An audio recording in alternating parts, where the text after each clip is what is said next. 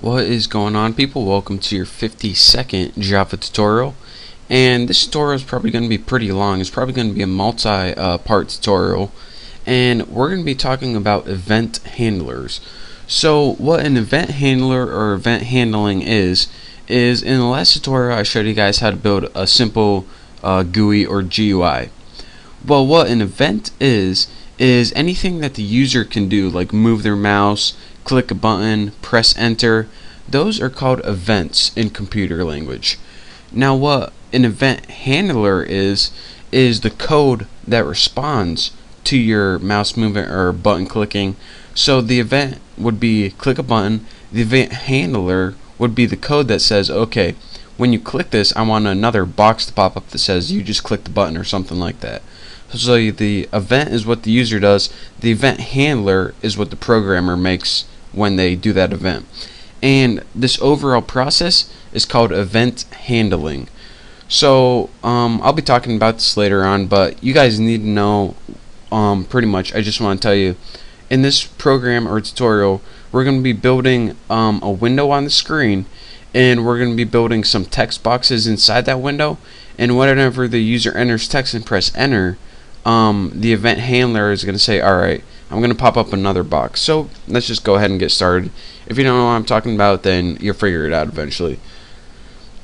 Okay, I need a little break now. The first thing we need to do is import a bunch of crap that we're going to use in this tutorial. So I'm going to go ahead and type import java.awt.flow layout, and make sure your A is not capitalized. And go ahead and you can just copy this right here, because we're going to be using something similar to it. So we imported java awt flow layout. The next thing we want to import is java.awt.event.action listener. Let me make sure I spelled listener right. Yep. And what this does is flow layout pretty much gives you layout. The listener listens or pretty much waits for the user to do something like press enter or something. So now the last thing we need to import from the AWT is event. Come on, cursor. Seriously? awt.event.action event. And these are events which I told you about last time. Now we need to import four things from the swing. So let's go ahead and import javax. Make sure you have the X swing.jframe. And now we can go ahead and might as well copy that, because we're going to import three other things. Copy, paste, paste, paste. We need to import jframe, jTextField, and make sure that you got your capitalization same as mine, with a T and the F capitalized. JFrame, JTextField, JPassword field. And text field is somewhere where you can type text. Password is the same thing, but instead of showing the text, it covers it up in asterisks so you can't see. And the last thing is option pane. So now we imported everything that we need for this tutorial, and these pretty much are all the built-in methods and variables that we're going to use. So now what we need to do for our tuna class is, just like before, we need to extend or inherit all the stuff from jFrame. And what this pretty much does is give us all, it pretty much lets us use a window. So now we created a window like any other program. Now we can start putting stuff in it. So we're going to put 3 items plus a password field in it, or pretty much 4 text fields. So let's go ahead and make variables for those. Let's make our first text field first. So private j text field, and you need to put j text field, and you can name it anything you want. I'm just going to name my item 1, and I'm going to make 3 of these. So I'm just going to copy this because I am extremely lazy. Item 2 and item 3. And the last, sorry about that, I had to take a little break, help my roommate find his phone, but alright. So we created 3 text fields right here. Now let's go ahead and create our last password field, and we'll set that to private as well, because I mean, why not? J password field.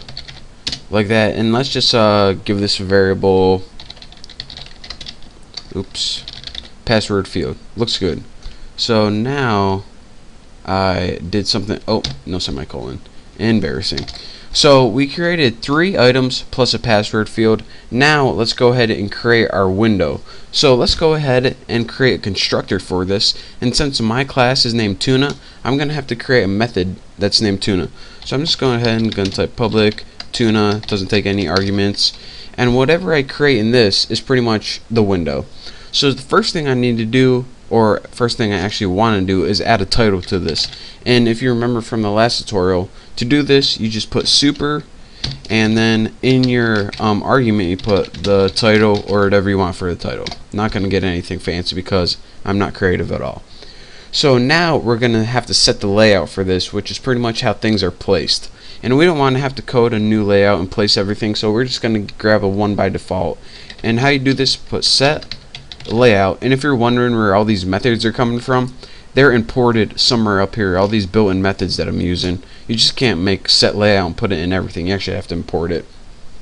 So set layout takes one argument, and the argument for this is new flow layout, just like that. And that is a method in itself, so make sure you have that typed just like that. So now we have a title and a layout to our window, so let's go ahead and start adding those text fields right there. So the first thing we're going to add is the item 1, and we're going to set this equal to new J text field.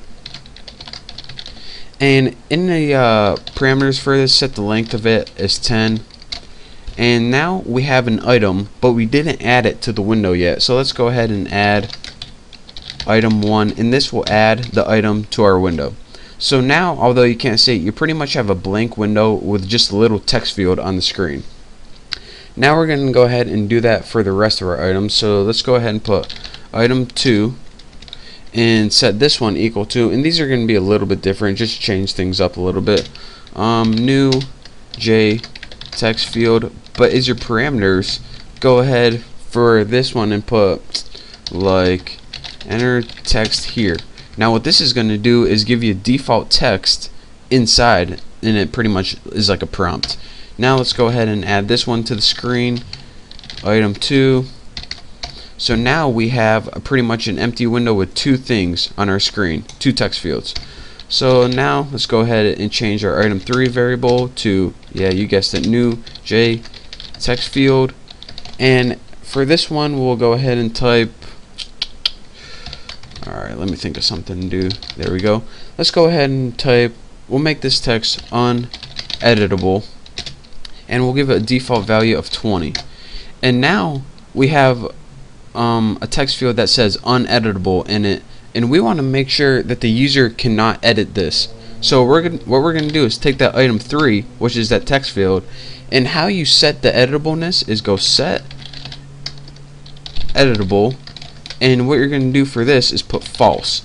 And if you put false in that text field is not going to be editable, so the user is going to be able to change what's on the screen, read what's on the screen, but they aren't going to be able to edit it. And now what we want to do is just add item number 3 to that, and the last thing we're going to make is our password field. So just go ahead and write password field, and we're going to set this equal to new J, let me get it, password field. Make sure I typed everything right, and as a default you can give get out of there, my pass or something, and this is going to show up in asterisk on your screen.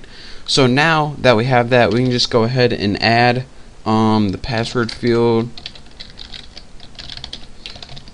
Oh, don't want that. So now we have a screen with 4 things on it. We have 4 different text boxes, and each one of them is a little different. I just want to show you guys that changing the parameters does a little thing different to it, and you'll see this later on visually. But in the next tutorial we're actually going to be adding an event and handlers to this. That means when you enter text and press enter, do this or do that. But for now I just wanted to get our window set up, and in the next tutorial we're going to start programming this baby. So I cannot wait. Thank you guys for watching, and I'll see you next time.